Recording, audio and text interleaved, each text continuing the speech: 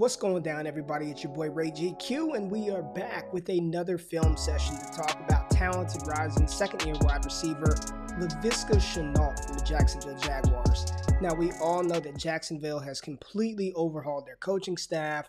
We have no clue what kind of offensive philosophy, what kind of plays they're going to run, how they're going to deploy these weapons. They brought in Marvin Jones, drafted Trevor Lawrence and Travis Etienne.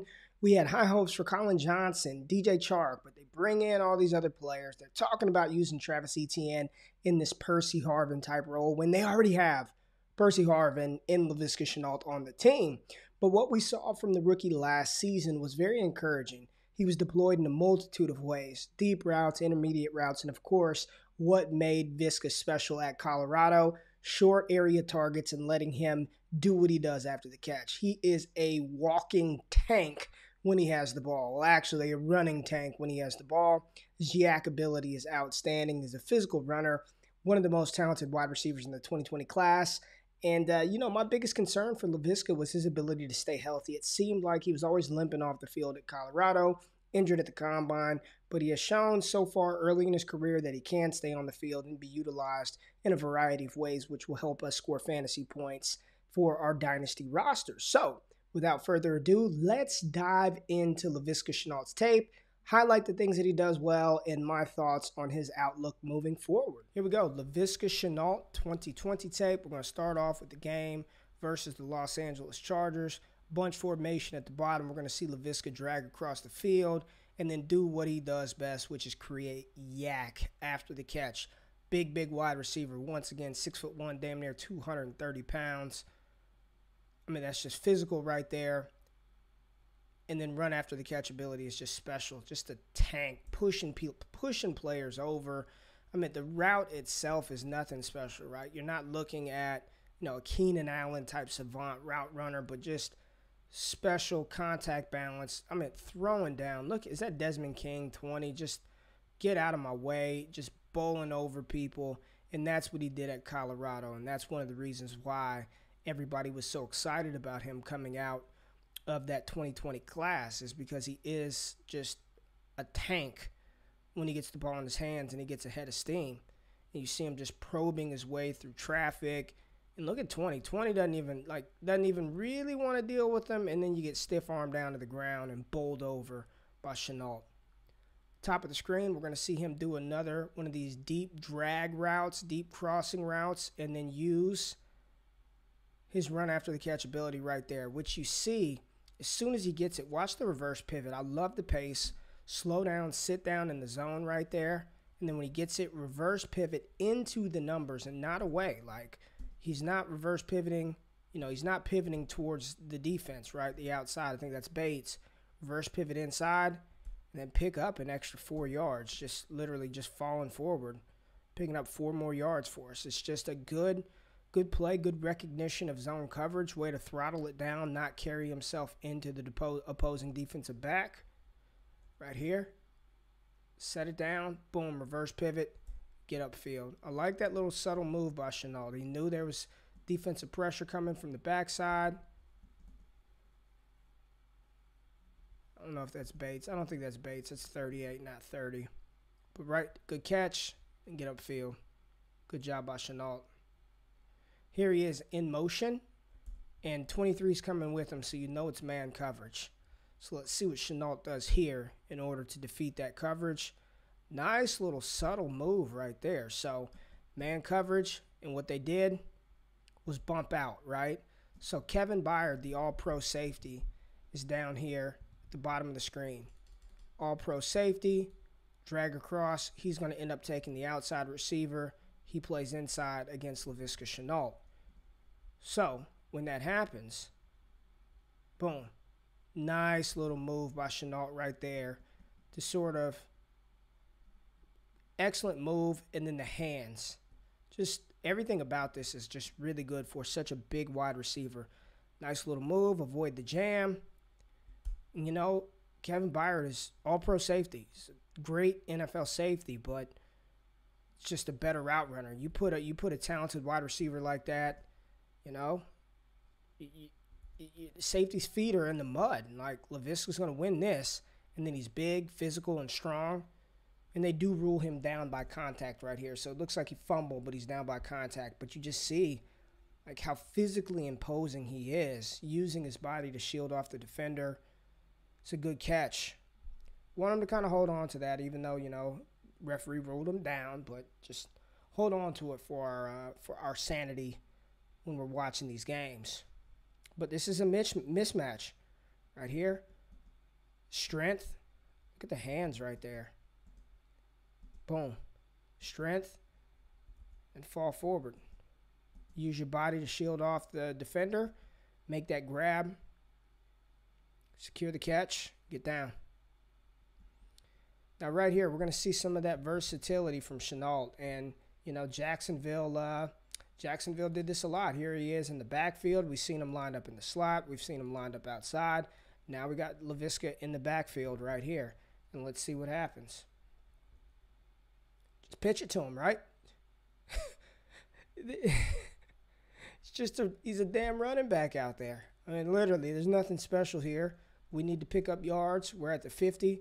Pitch it to one of our best, most talented players, and then let him just zip around people. And this is why the Travis Etienne pick was so confusing. If they wanted if they wanted Percy Harvin, you have Percy Harvin with 30 more pounds, right? In Laviska.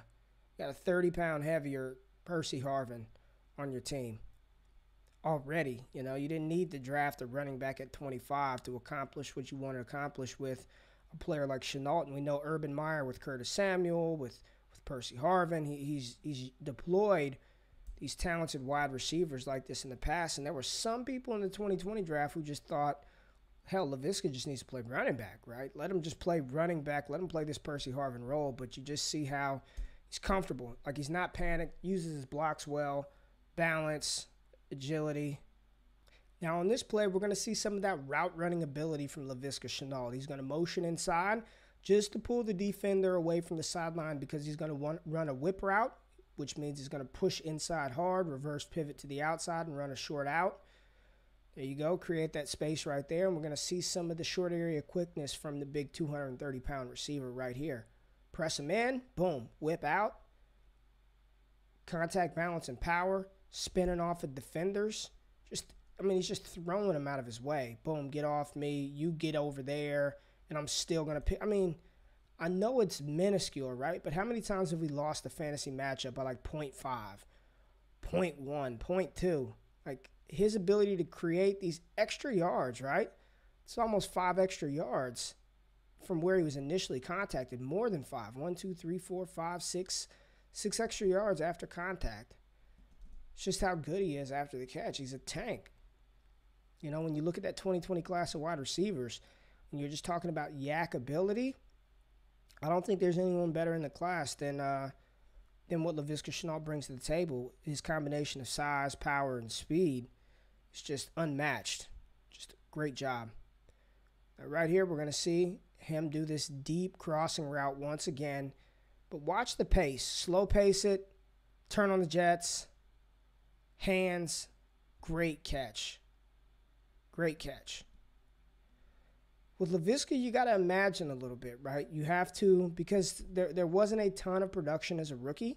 He did some really good things, but you got to imagine if he can get, 4 of those targets a game, get 4 or 5 handoffs a game, get a couple of out routes per game, how special can he be? And I think pretty damn good. Right here on this deep crossing route, watch the pace. Then he turns it on. Well-timed ball. Wasn't worried about the safety over the top.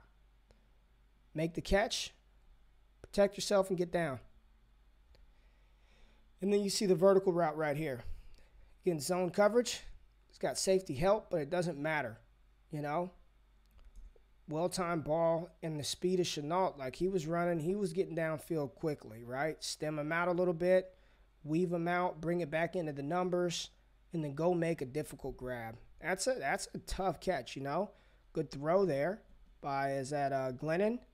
Good throw by Glennon, sliding in the pocket, giving your playmaker a chance, and he converts for you. He can do it all. Down the field, short area, out of the backfield. Viska Shenault is a very, very talented, Very talented wide receiver with an awesome combination of size and speed, and somebody that I think, is in line with the usage to be a top 20 wide receiver in fantasy football this season. With an improved offense, with Trevor Lawrence, with more weapons around him, and a season under his belt, confidence, there's no reason why Laviska Shenault shouldn't finish inside, at worst, the top 24 in scoring for wide receivers. Talented rookie. I want him. I want him. I want him. There it is. Viska is a talented player. Again, when he gets the ball in his hands, what he can do after the catch, he is like a running, walking tank. I mean, at 6'1", almost 230 pounds, the speed, the size, the athleticism is all there. His ability to make defenders miss on first contact, keep his balance, and matriculate the ball down the field is special. If I'm looking at where he's at right now, according to Best Ball ADP, he's being drafted somewhere in the 80 to 90 range. I think that's very fair. And a player like Viska can give you those boom weeks. You also have to watch out for those duds. I think the biggest thing to be cautious on is this entire Jacksonville Jaguars offense. We don't know what is going to happen. We have no clue. But he is a second-year player that I'm very, very bullish on. And if I can acquire Viska at cost, I would love to do so. Right now, the Laviska Shenault hype is kind of off of the rails, so I think you'd be overpaying for him. So I'll just wait a little bit. Let some of the hype die down.